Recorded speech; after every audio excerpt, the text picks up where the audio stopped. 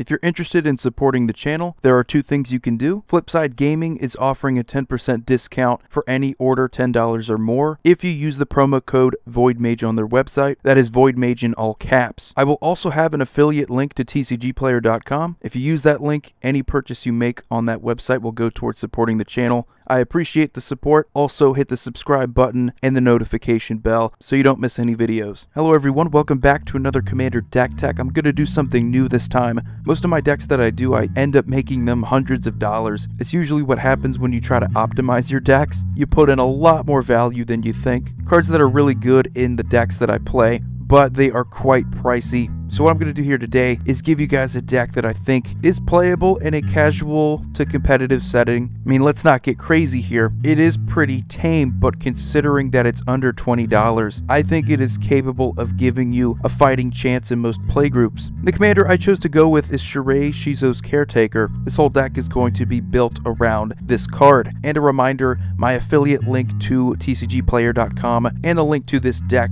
is going to be in the description below. There's two separate links. You should get a better idea of the price for this deck by going to that link. It is definitely under $20 though. So what's the goal here with Shirei, Shizo's Caretaker? Well, 5 mana, 2/2 legendary spirit. Whenever a creature with power 1 or less is put into your graveyard from play, you may return that creature card to play under your control at the end of turn if Shirei's also in play. I'm not going to lie to you, before, whenever I tried to optimize this deck, it still wasn't that expensive because most of the creatures, the components of this deck that really make it work well, are already at the common and uncommon level. They're pretty good, giving you things like card draw, working with the discard theme. It's very easy to accumulate advantage because every turn, including your opponent's turns, you could be sacrificing creatures and bringing them back, because Shirei isn't just on your turn, it's at the end of turn period. So all you really need is a good sack outlet and a developed board state. And again, most of these creatures are at the common and uncommon level. We're not talking about 5 drops or 7 drops. We're talking about 1 drops, 2 drops, 3 drops at the most, and that's going to be the majority of our deck. So it's going to be kind of mono black aggro in that approach, and the entire price of the deck is including Shirei. I know some people don't include their commanders when they go for budget builds because it's not always consistent, and sometimes you want to build a budget deck around a very expensive commander. So let's start it off here with the lands. To be honest, making this deck under $20 means that you do have to cut out some better lands. I'm only going with 38 basic swamps. It makes the rest of the deck a little bit easier to build. Now, removal in mono black is actually really easy to find at a cheap cost. Defile is a newer card from Modern Horizons, about 25 cents. Target creature gets -1/-1 until end of turn for each swamp you control. Since we're only playing swamps, this is a good card. Doomblade has been around forever. Destroy target non-black creature. And Murder is yet another one. You don't really need to worry about things like Damnation, which are way too expensive, if you just have good solid targeted removal. We do have some removal that's going to take advantage of what our deck wants to do. Spark Harvest, it's a strictly better Bone Splinters, so we can sacrifice a creature to destroy target creature or planeswalker. In a similar sense, we're also playing Eliminate the Competition, which is sort of a much bigger Spark Harvest, and we have a bunch of creatures we want to sacrifice anyway, so being able to destroy X target creatures, it's a cheap but effective if you're looking for mass removal, because again, things like Damnation are too expensive. But that's pretty much the sorcery instant way of removing creatures. The rest of that we should be able to accomplish with our cheap creatures, their ETBs, their death triggers. We should find some pretty good ways of doing that. Now, we need some way to protect Shirei because it can't just be throwing her out there turn 5, waiting for her to get removed just to wait another couple turns to play her again. It's going to slow down the deck. So Kaya's Ghost Form, not only is it a cheap common, but it's a great way to ensure that even if our opponents are able to exile her, Shirei will come back.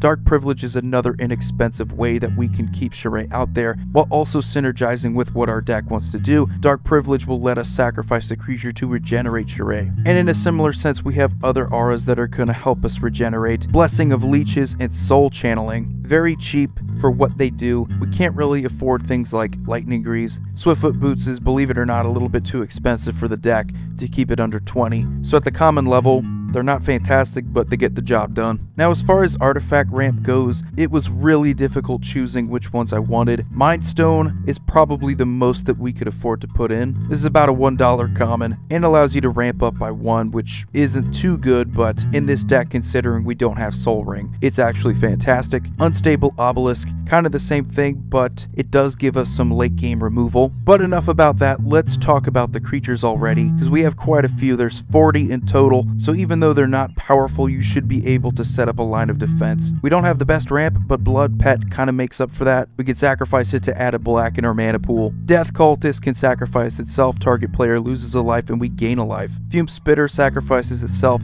to put a -1/-1 counter on target creature. So if we can keep bringing this back, it's going to be another way we can remove creatures. And Plague Rusalka is kind of the same thing in that sense, but a little bit worse because instead of -1/-1 counters, it's just -1/-1 until end of turn. Abyssal Gatekeeper is one of the best creatures you can have in the deck because it's like a cheaper Fleshbag Marauder you can just sacrifice, which is also going to help you sacrifice your other creatures, and it should also help thin out your opponent's boards. Black Cat is going to be one of the first creatures we talk about with the sub-theme of the deck, which is discard, because if you do have a reliable sack outlet and a couple of these creatures, you can make it hard for your opponents to have a hand. They're just going to be discarding a ton of cards. Black Cat forces an opponent to discard a card at random, so you should probably want to kill it off and bring it back over and over again. Burglar Rat's one of the newer creatures that fools around with discard, forces each opponent to discard a card, so this is one of the big cards in the deck. If you can constantly kill it and bring it back with Shirei, it's going to make it harder for your opponents to come back in the game. Doom Dissenter, another theme with the deck, just aristocrats in general. When they die, you get some value off of them. This one's going to let you get 2/2 zombies. Dusk Legion Zealots, good card draw. Enters the battlefield, you draw a card and you lose a life. It helps speed up the deck. Gleaming Barriers, another good advantage creature, an aristocrat. When it dies, you create a colorless treasure artifact creature token that sacrifices itself to add 1 mana of any color to your mana pool. Doesn't really hurt that you have a creature with some decent toughness, considering a lot of the creatures in the deck can get steamrolled. Colostria Healer's another pretty good one. It does have the whole ally mechanic with Rally, but that doesn't really matter. We don't have any other allies in the deck.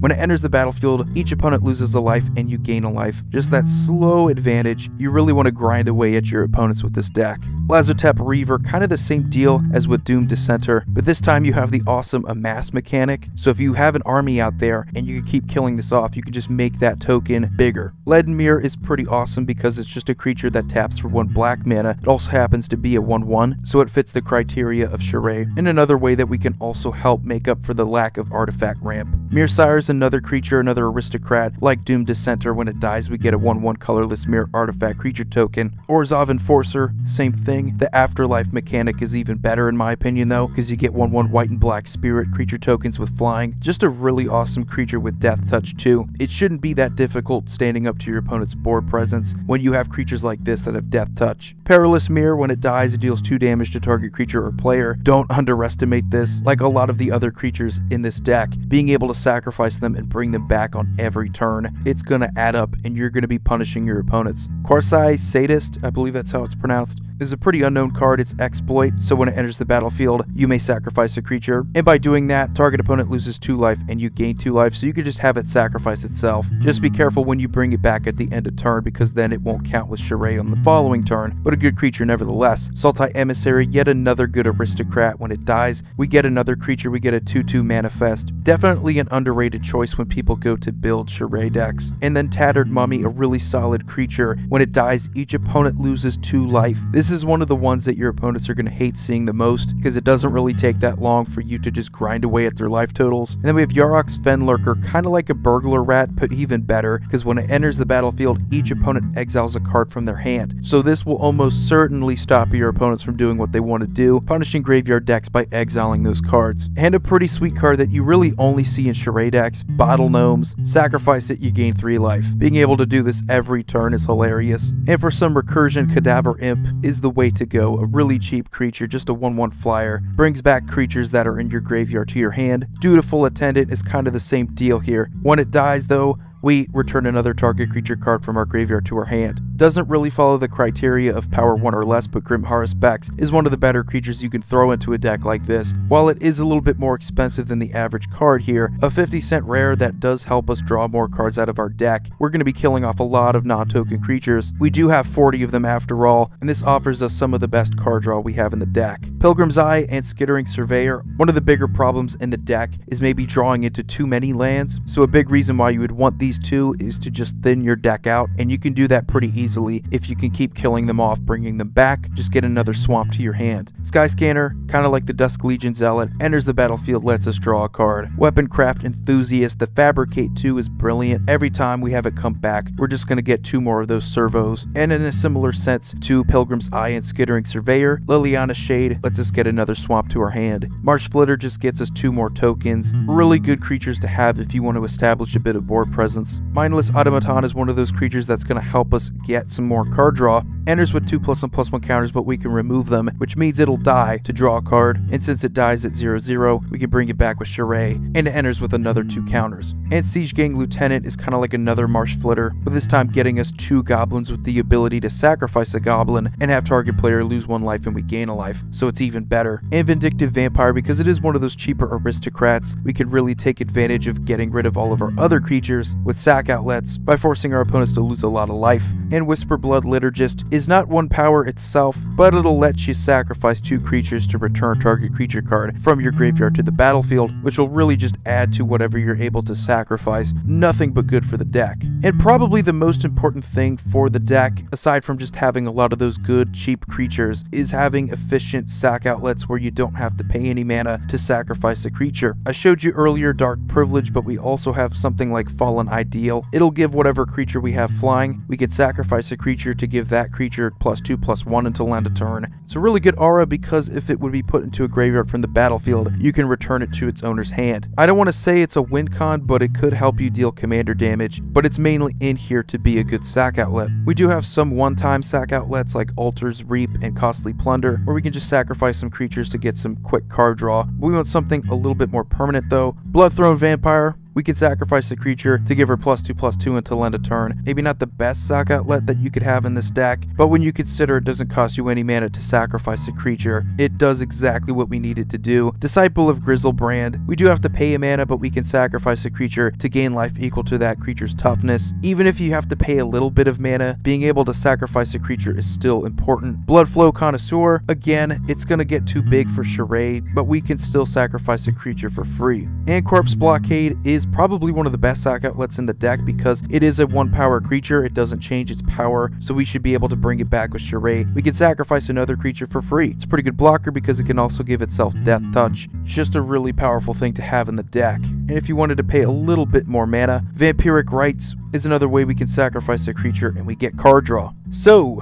now that we went through pretty much the core of the deck, there are some win cons in here. It all relies on keeping Shirei out there and being able to just milk this mechanic over and over again. I'm talking about the trio from Core Set 2014, Festering Newt, Bog Brew Witch, and Bubbling Cauldron. This is very good for a budget deck because individually, they're not that bad when you compare it to the rest of the deck. Festering Newt is probably the weakest. When it dies, target creature an opponent controls gets -1/-1 until end of turn. It's -4/-4 instead if you control the Bog Brew Witch, so it's nothing too special. The Bog Brew Witch at least lets you tutor for the other 2, and Bubbling Cauldron's probably the best one because you could just sacrifice a creature to gain 4 life. You can also sacrifice a creature named Festering Newt to have each opponent lose 4 life, and then you gain life equal to the life lost that way. So it is a fun little combo, little interaction there. So if it is left out there for a couple turns, you should gain a ton of advantage off of it. One of the biggest reasons why I wanted to build this deck for you was because of this interaction. Both the Bog Brew Witch and the Festering Newt have 1 power, so we can bring them back with Shirei. And the final card I have to show you is a really cheap win con. This is all the way back from Mirrodin, Lightning Coils. Whenever a non-token creature you control is put into a graveyard from play, you put a charge counter on Lightning Coils. At the beginning of your upkeep, if Lightning Coils has 5 or more charge counters on it, you remove all of them,